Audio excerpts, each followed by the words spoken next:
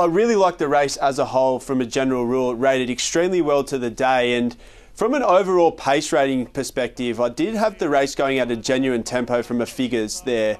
But Zoumon, as it kept honest there by Bartholomew Diaz, it was a really good push early in the race. But what Tim Clark did between the 1200 and the 600 was he just got a bit of a breather and got some nice cheap splits in there. And we're going to see that clearly in his splits here, because that's 6 to the 4 and the 11.43. But look at him build here. The 4 to the 2, 11.34. But what he does here, that 11.6 goes to the second fastest last 200 metres. So he was just able to conserve enough energy there to get this big effort out of him here over the last 50 metres. And then Bold Mac, I thought he was home for all money. Good margin to third there.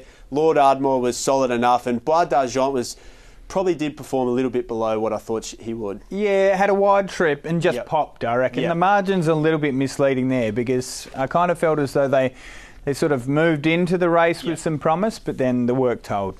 Well, this is the big difference in the 2,000 metre comparison, is just purely before we adjust for age and class and other factors for a middle distance race. But on raw sectionals, for this first section, the 52.91 for Faulkner's Pass race versus Zoumon in that 49.76, there's 20 lengths approximately difference.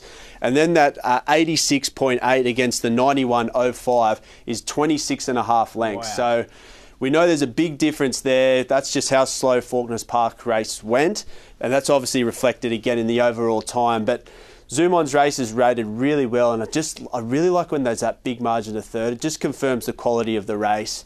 And as we flick over to their the sectional split breakdown, look at that 11.6. You just don't usually see that, so it just shows how well he rated him. That middle section, Bold Mac 11.19, 11.52. He deserves a win, Bold Mac, doesn't he? Yeah. He's racing in such good form. And no, he doesn't anymore. Yeah, that was his chance. You're off him. He's gone.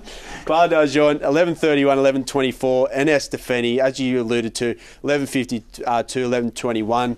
They just had to make their moves, and they probably just felt the pinch. But the lightweights up the top of the market, they were just too hard to catch.